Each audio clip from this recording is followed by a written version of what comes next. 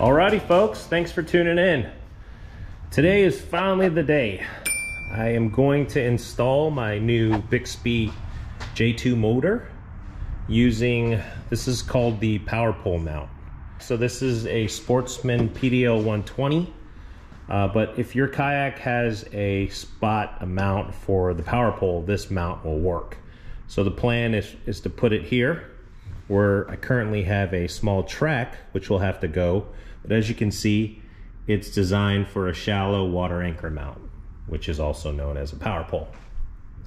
So yeah, let's get started. This shouldn't take that long. The whole reason I got a Bixpy was because it's very simple to install, take off, it's lightweight.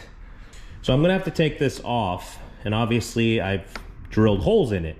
But I'm not going to patch those holes right now because I do have a tournament that's coming up where I won't be using this Bixpy, but I'll do another video. It's really simple to repair the holes, but I do have a tip for you when it comes to Old Town, so stay tuned for that video.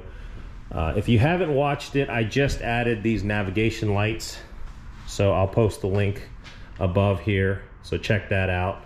All right, but without further ado, let's install this motor.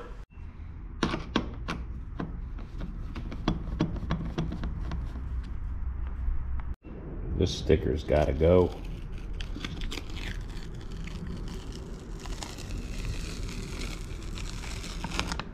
The reason I've been waiting to do this video is because of one particular piece here, and that's this. It's a backing plate from Navarre Kayak Fishing, and it's specifically designed for this power pole. So the holes on this, as you can see, should line up perfectly. I'm not sure if you need this backing plate, but I just decided to go ahead and do it anyways. I've seen some mount it directly to the kayak. I don't know if there's a backing plate underneath here. If there is, I guess you don't need this. But since I don't know, I'm just gonna go ahead and put it on. Another good thing is you can, mount directly onto here, such as a, anchor wizard, and even if I take the J2 mount off, I may be able to, mount a track here. Okay, now that everything's off, comes with these 4 screws that are gonna go into each one of these holes here. And so what I'm gonna use is that blocking plate. Okay, just put it right over it. We'll start lining up the holes. Not too much. Okay, just like that. Just 2. Okay, and last one. Okay, that is in. All right, now we're gonna grab our J2 mount. And again, it has 4 holes that should line up with the mount, just like that. All right, so Bixpy does a nice thing here of giving you 4 thumb screws, or you get these nylock washers. Now, if you're gonna take this off, on and off, if you're doing it on a stand-up paddle board or an inflatable, probably makes sense to use these thumb screws. I'm gonna leave this fixed, once I fix up those holes from the track. But for right now, just for testing purposes, I'll use these thumb screws. Again, it's fairly straightforward.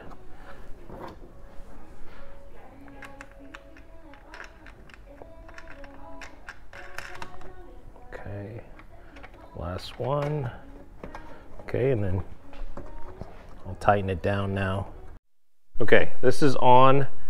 This is not going anywhere. This is really secure. I mean, you could pick up the kayak with this aluminum. So now, before we actually put this on to the mount, we're gonna go ahead and add the motor here. I'm gonna show you one extra option that I purchased for the motor, which I think you guys might be interested in. So let's take a look. This is the box that it comes in. There's a quick start guide. I'll read that at some point. But honestly, the best way to learn for me is watching other YouTubers. And even the CEO of this company, he posts a ton of videos on their channels. Here is the motor. Okay. Very, very lightweight. You have your kill switch, remote, Comes with some dielectric grease and then some screws here to put the motor on. This is your adapter to charge it, and then this is the famous battery. Comes with a handle. It's waterproof.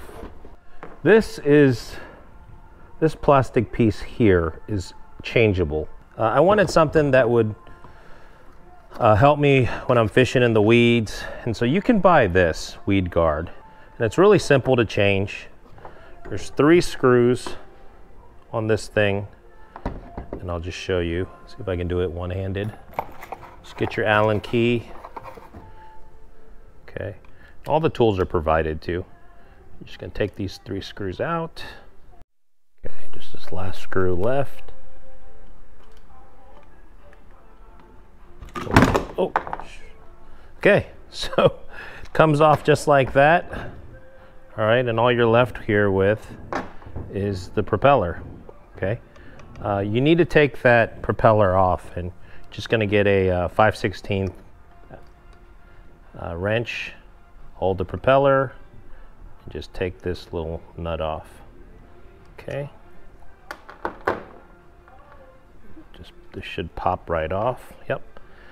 And kind of like our Old Town PDL, there's a pin right there. Probably hard to see, but there is a tiny pin there. And now we're getting this piece off because we're going to replace it. This should just slide right off. There you go, and we'll keep that as a spare part when we need it later. But we're going to get this bad boy and just slide it on. Okay, line it up with the screw holes, just like that. That's in. Gonna get our propeller,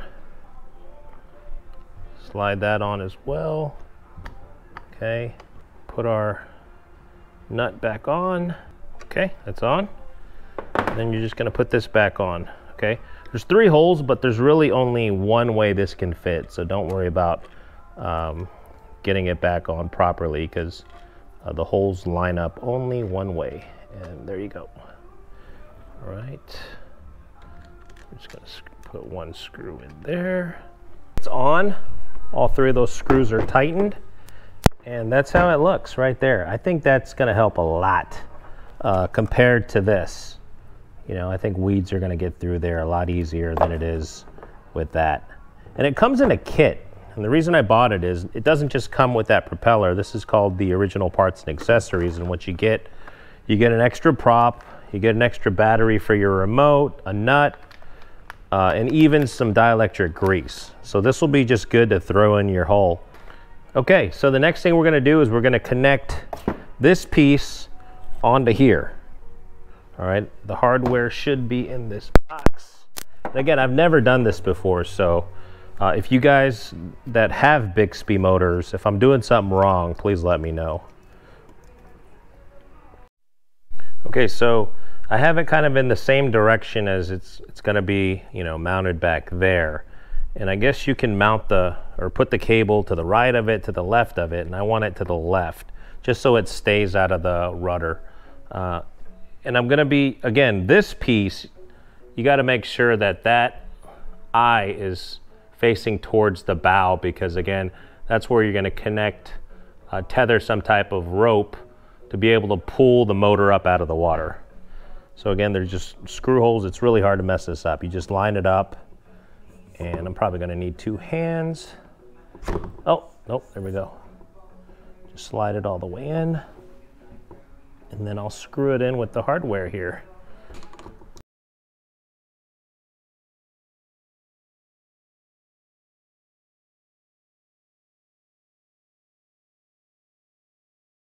All right, I'm gonna do this off camera because you guys get the point here. Okay, the motor is on. There it is. Okay, and actually there's a groove there. You're just gonna slide that onto just like that. Okay, stay. All right, and it comes with these 2 thumb screws that you just put it on right there. Okay. That's it. Your motor is on. All right. Now it should face this way. Before we do that, it's got this right there, and that's to lock the motor in place. And so I don't plan on using the Bixpy for steering at all. I'm going to still use the rudder. And so I'm going to just line this up, you know, parallel with the Kayak, and put that locking pin in there so that this does not move. Okay, so I think I have it lined up. So actually I'm going to slide it through that clip right there. It takes some pressure initially to get it clipped on there, and that's intentional because they don't want you to, when you put it in reverse, this thing popping out. And so just give it a good push and it's in, okay? Now I think I have this pretty much where I want it lined up, this part lined up with the motor or with the Kayak. So again, as I was talking about, this is your locking, steering lock. And so that has to be lined up with it, and it comes with this shear pin that you just drop right in. And now your motor cannot turn, okay? Now, if you were using steering, you wouldn't use this, and then now your motor, you know, can turn. And I think that's what these are for here. You can use steering that way to put that steering pin back in, just line it up, and this will drop right in, right there. And now it's fixed. These are also to adjust the height. You can raise this or lower it. This is too shallow. They said you can catch a lot of things that are floating on the top of the surface, and if you're in choppy water, you know, it may cause your motor to be out of the water, which you definitely don't want to do, because this thing needs water to cool it down since it is a high torque motor.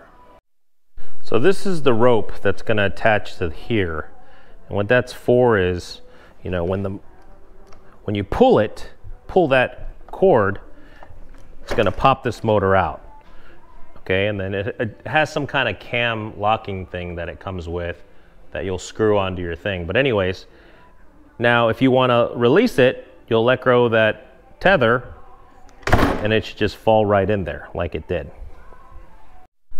Okay, got the rope connected. Okay, run through there. I think I'm supposed to run it through there, but I'm not going to right now. Anyways, this is going to tie up here through some kind of cam lock. I haven't figured out where I'm going to mount it yet. It does come with it. Let's see. This thing. So that piece will, I don't know, maybe go up here, or actually probably back here. Anyways, so this rope, the intent is you're supposed to pull from up here when you want it out of the water. And then when you want to lower it, just release it from that cam lock and you just drop it. And it locks into place. Now, probably gonna have to do it a few times to get this thing, you know, kind of broken in, but that's what that rope's for. Okay, it comes with these clips, and this is for, you know, managing this cable. So you can clip it on there, just make it a lot neater and out of the way. Okay, so let's cut this off. Okay, got these tied down. Just need to clip off the tag end here.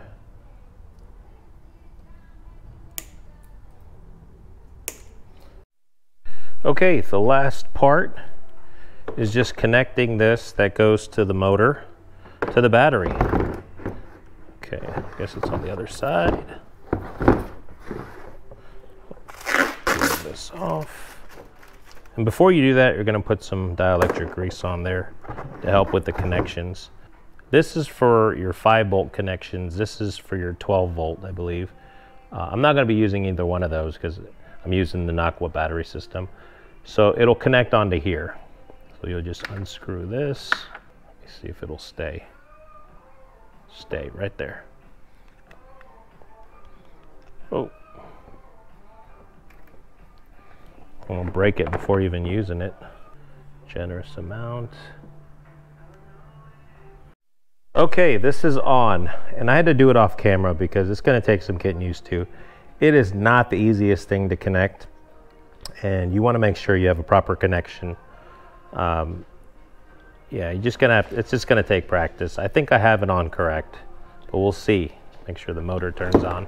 So that's it. All I need to do is connect the kill switch right here. Comes with.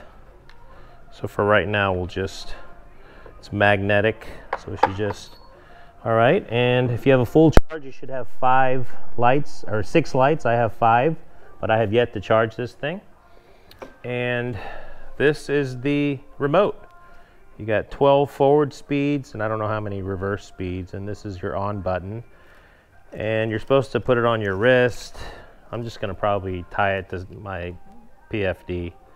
But yeah, you shouldn't test this too long out of the water. I'm gonna drop this like that, and you let go. Did that fall in the clip? Yes, it did. Sweet. And this is supposed to come synced to your battery, but there is a sequence if it's not. And a way to test that is if you just press this on button once, it should beep. It's synced. So I think that's forward. So we'll do a quick test in speed 1. Make sure this thing is working. In 3, 2, 1. It's working. All right, we have propulsion. Folks, that is it. Very simple to install. So we're ready to go. We got the registration stickers, the nav lights. So when I get back from this tournament, I'll do a test on the water. So stay tuned for that video. But if you have any questions about this Bixpy, let me know. I'll do the best I can. Again, this is all new to me as well, but I have done some research. But as always, thanks for watching. Thanks for all the support. And until next time, take care.